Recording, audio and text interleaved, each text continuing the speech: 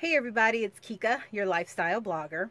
And I didn't have time to do a video of when I was putting everything together, but I did do some redecorating in the RV that I want to tell you all about.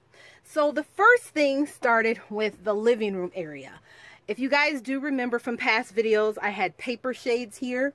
And when we went on our last camping trip, paper shades did not work at all. They started to fall apart and it just wasn't working. And my guests wanted to be able to look out of the window.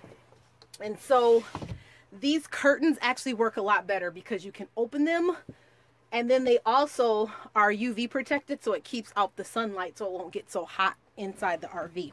So that works wonderfully. So I put these curtains on this side of the window, and then I added them also to this side of the window.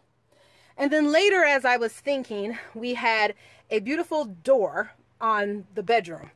And so as you kept opening it and closing it to get to the bathroom and things, the track started to mess up and the door just absolutely did not work. So what I decided to do after talking to my boyfriend is get curtains for this area. Now it more than separates each space. So the curtains are right here. So you're entering the living room area and you can actually close this area off and just kind of have it like that, so you only have your kitchen and your living room area here exposed. Then if you open it up, it's kind of nice because you got this enclosed space in here where the shower is on this side and the bathroom is on that side, so you get a little bit more privacy. But then when you walk through to the bedroom area, which is also giving it a little bit more privacy. So I absolutely love it. I think this is the best way to go. I still have yet to tackle the ceiling. I'm going to redo that area too. But I just wanted to give you a quick peek of what I've done as far as redesigning and decorating the interior space of the RV. And then another thing that we've done, and I don't think you've seen this as well, it was getting a lot of sunlight inside of the RV and it was getting very warm. And so because we're hooked up to house power, we can't use the air conditioner. So we have a lot of fans going in here. But it was still getting a little too hot. So now the way we keep the heat out is we opened up the awning. And so we have the awning fully open, as you can see. And then we went ahead and put the table and chairs out here. But the awning, I'm going to walk back a little bit, keeps the sunlight keeps it a little shaded and the sunlight from actually hitting the windows directly. And so it works out very, very nicely. And I absolutely love it. I say that for everything that I really like, don't I? I absolutely love it. But I do. It works out really nice. And so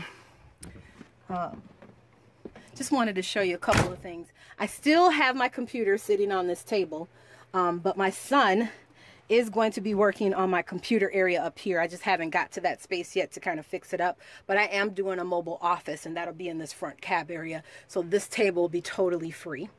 And then I'm working on a few other things for far as storage and things like that goes that I'm thinking about. I've been watching a lot of RV videos lately, and thank you so much for all of you who are creating RV videos. I do watch your videos and they are very handy and helpful for me in my own RV and in my own endeavors and things that I'm learning.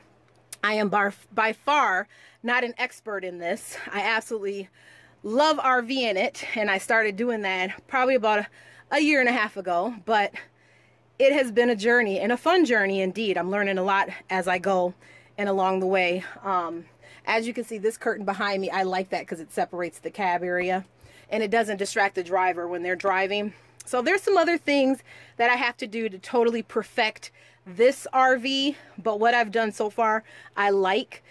As you can see, the patterns of the curtains and what I have on the tile of the wall, they're not matching, but they don't have to be. As long as they're in the same color family, that's what you want, because you want to have a little bit of contrast and color, but you want it to be cohesive inside your RV. So I like the cohesive look, but I like it to be different and really separate the space.